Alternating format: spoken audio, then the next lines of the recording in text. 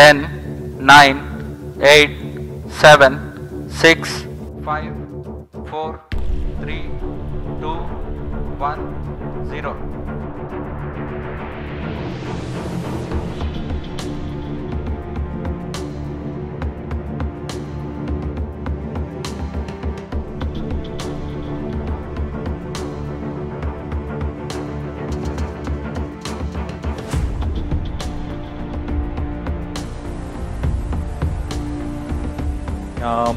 Five meters each.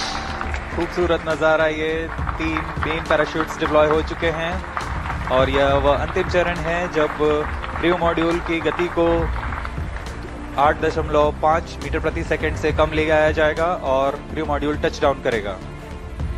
Impact is sensed. Now the confirmation is available for a successful splashdown of the crew module. इसकी घोषणा कर दी गई है. Crew module को सुरक्षित टचडाउन करा दिया गया है बंगाल की खाड़ी पर. इसरो अध्यक्ष श्री कामनाएं हम आपसे आज्ञा लेते हैं. I am very happy to announce the successful accomplishment of the TVD1 mission.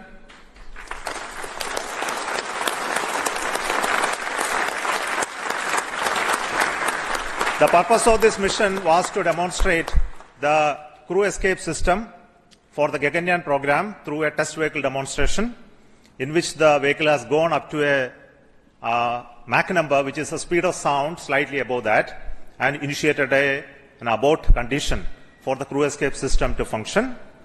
The crew escape system took the crew module away from the vehicle, and subsequent operations of the crew module separation from the crew escape system, all the parachutes opening and touched down in the sea at the required velocity has been very well accomplished, and we have got confirmation of the data of all of this. And we will be further doing the approach recovery operations of the crew module to be collected from the sea, brought to the port by the ships. That activity will continue to happen. Till now, based on the data, everything has performed very nominally and perfect. I will also like to tell the reason for why we had a hold. We initially wanted the launch to happen at 8 o'clock in the morning, but there was some weather-related issues. We have rescheduled the launch to 8:45 a.m.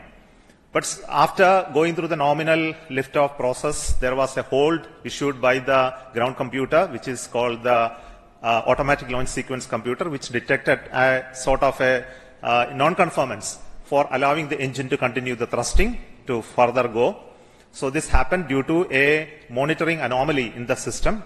So we could identify it very, very fast and correct it.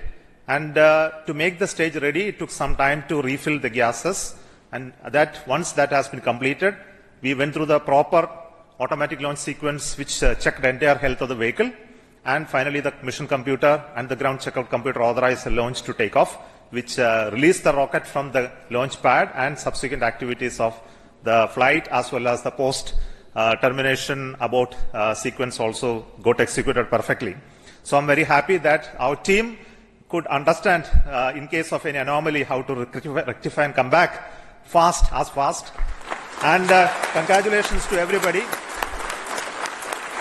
This is a big training for the entire team here to prepare for the Gaganyaan program. I'm very happy that launch could take place today within the allocated launch window.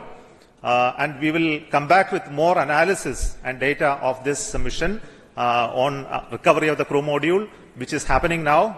We are having views from coming from the sea, from the drones, cameras which are being taking them.